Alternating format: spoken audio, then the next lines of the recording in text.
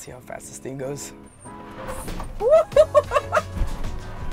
We built 2 electric trucks. One uses batteries, this uses hydrogen. Your viewers probably be wondering how to decide whether or not fuel cell or battery electric are the right trucks for them. So our battery truck goes 300 miles, 330. This is a 500 mile. So if a trucking company needs to go more than 300 miles, get a different truck. Our battery truck is double the range of most of our competitors. We charge twice as fast. This fuels as quick as 20 minutes. Dang, this thing is quick. So it's 6 times the torque of a diesel truck.